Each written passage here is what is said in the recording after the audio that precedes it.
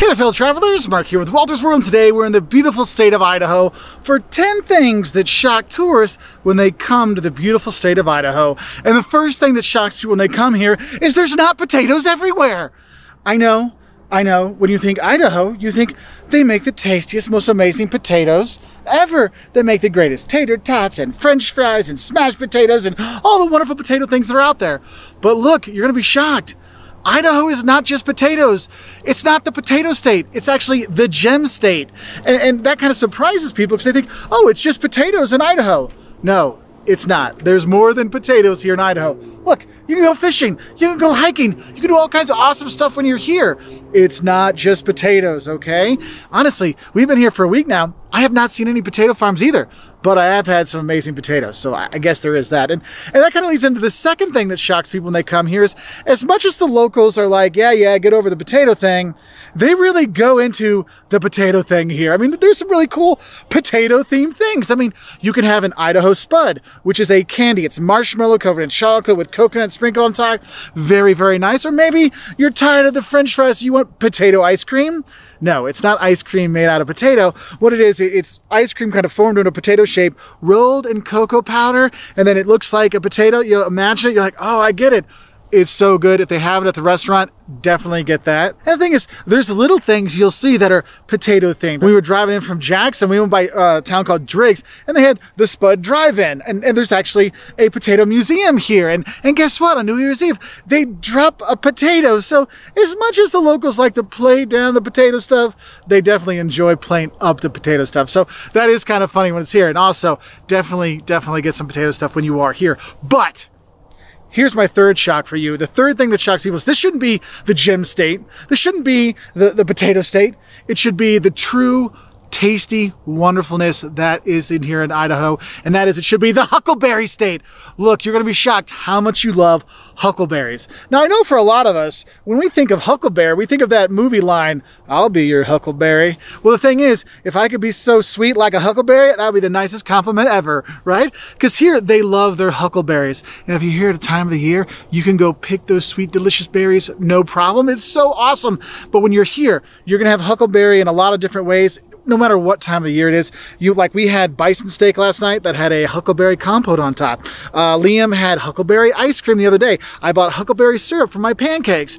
Huckleberries are definitely a thing here. Like my friend who's from Idaho said, they're a gift from God. And truly, the huckleberry really is. And I think we really should start a petition to make this the huckleberry state, not the gem state or potato state, but the huckleberry state. And if you can't hit a restaurant or anything to grab any of these huckleberry treats, just grab a huckleberry pop when you're going through the state, and you can have one while you drive through and enjoy the beautiful views here. Because that leads into the fourth shock that tourists have when they come here to Idaho is how gorgeous the state is. The natural beauty here is unbelievable. Whether you're at the Nez National Forest hiking through there, or you're going through Hell's Canyon, you're on a float on the Snake River, or you're hiking in the mountains, or you're just wandering the beauty or fishing on the lakes here. I mean, this state is gorgeous. You want some hot springs? Go hit the hot springs and relax and just take a load off and enjoy your time here. Oh, maybe you want to see some waterfalls. Oh, there's tons of waterfalls around here. We were just at the upper and lower Mesa Falls. Gorgeous, nice little hike to go through there. I mean, there's so much beauty in this state that when you drive around, like, wow, this is really, really beautiful. From the mountains, I don't know if you can see them behind me. There's some mountains over there in the mist, you can see, but there's just so much natural beauty here. So rent a cabin and just enjoy nature when you're here. And if you want to get a little crazy, a little tiny mini shack, I guess would be, is actually where they practice for the moonwalks and stuff like that. There's Craters of the Moon National Monument, which kind of has the moon feel. I mean, you can just walk through like, I feel like I'm an astronaut. So all of you Instagrammers that want to get that like space themed stuff, there you go. You can check it out. They got something for everybody here when it comes to nature, okay? Now, there are some other shocks about nature, but I'm going to talk about that later in the video. But there is one nature thing I do need to talk about before I get into the animal nature and stuff like that, and that's the fish shock. And that is how unpredictable and temperamental the weather here is in Idaho, okay? I'm not joking. Within an hour, you will go from, my God, I need the AC, to, holy moly, turn on the heat. I mean, it goes all over the place. You will look and say, wait a minute, why does it say it's going to be like between 85 and 35 today, because it will be. And it's not just like it's 35 at night and 85 during the day. No, it's like random throughout the day. So do prepare yourself for the craziness that is Idaho weather. I mean, if you're here in the summer, it can be really, really hot, okay? I'm not going to lie to you. But if you come here in the winter, it can be really brutal as well. Or it can be nice. I mean, it's just all over the place. So when you come here, make sure in your car, leave some blankets in there, have some water in case you have any issues or whatever. But definitely bring layers of clothes. Like I have this, I have a t-shirt, I got a sweatshirt behind me over there. Because when I left the house this morning, or I left our cabin this morning, I needed my winter coat. And right now, I want to take this off and film just in a t-shirt because I'm already starting to start sweating. Okay, so just be ready for the eclectic weather of Idaho. Now, the next shock I have for you when you come to Idaho is there's no Z in Boise. Look, it's Boise, not Boise. Okay, it's not named, the capital is not named after a boy band from the 90s. It's Boise with a soft S. I mean, even for me, it's hard to say it the right way, but just know in Boise, there's a lot to see. Yeah, I'm doing good, folks. I'm here all week. No, but honestly, if you go to the capital, it is a really cool town. It's really been super developed up. There's a zoo you can go see. They've got the Boise River Greenbelt you can go hike on and walk on and enjoy, bike on. There's all kinds of really great stuff to see and do when you're there. So definitely check out the capital when you're there. And I know a lot of people are like, Boise, I don't know Boise. What's that? So for those of you that watch ESPN, you watch sports, and when you see college football highlights and you see that electric blue, that Smurf blue football field, that's Boise State. Okay, so Boise State University is there. Okay, so just remember, you'll be shocked. There's no Z there, and you might be shocked by the blue. It's kind of one of those, what? Like, I always know when I'm watching highlights on SportsCenter, that thing pops up. I'm like, oh, Boise State. Gotcha. Now, the next shock I have for you, and this comes as a shock to a lot of tourists when they come here, is that you're going to be shocked that Idaho is not a flat wasteland of nothingness. Look, Idaho is very different. The north and the south are very different. And when you go through the state, you're going to see a lot of different topography when you're here, a lot of different biomes when you're here. I mean, you're going to have, yes, there's plains you can have here in the south. You've got mountains you can go to. You have forests throughout the state you can hike in. I mean, this state actually has a lot of diversity in terms of the landscapes. And I know a lot of people just think, oh, Idaho must be flat and potatoes. No, those are the two biggest things you need to get out of your mind if you're going to come visit here. It's not just potatoes and it's not just a flat place, okay? This is so much more. And the thing is it's so much more, but it's also so much bigness here. I mean, it is a huge state. So do be prepared to drive, because you know what? Going 4, 5, 6 hours to go to the next town isn't unheard of. So make sure you're keeping your gas tank filled up just in case. And that kind of leads into the next shock we have for you, and that is how the gas station will become your new best friend. Also, it will become your new grocery store, local hangout, where to meet locals, where to get bait and tackle, oh, where to get your bear spray. Yes, it's all at the local gas station. And that's the thing, is when you go through Idaho, since it's such a huge state and there's such low population density, a lot of times you're not going to hit a gas station or you're not going to hit a town for a while. So it's a good idea to fill up. And when you go to the gas stations, it is much more. I mean, I went by one, it had the town hall right on it, like right next to it. So just be ready to enjoy and get to know the community when you hit up the gas station. Also, don't feel bad or don't feel weird that you might eat lunch or eat dinner at a restaurant that's attached to a gas station when you're here.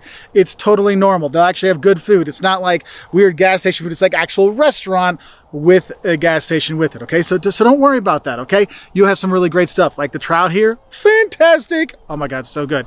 Anyway, the next shock I have for you is when you do come here, is how safe you feel when you are in Idaho. This is a super safe state, but no matter how safe you feel, you still need to lock your doors and be careful on your walks. Why? Because of the wildlife here.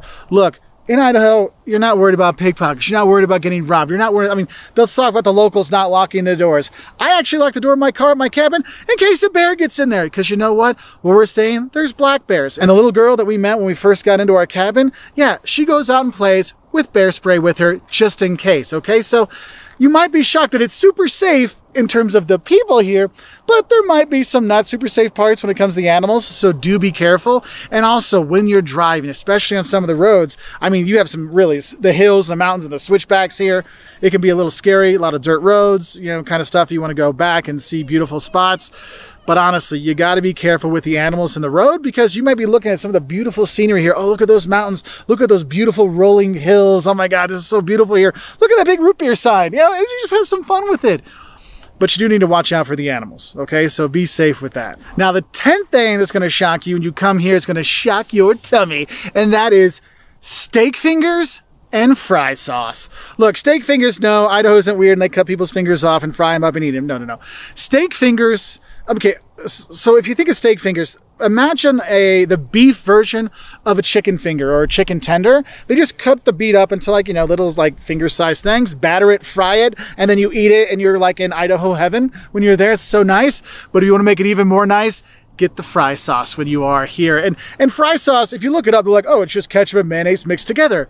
Yeah, but when you say it like that, it's ketchup and mayonnaise mixed together, it's not the same thing. It's like it's pre-mixed together, so the flavors really fuse into this special fry sauce tastiness that's out there. And I do highly recommend you get the fry sauce. If you get fries, obviously you want to have the fry sauce too.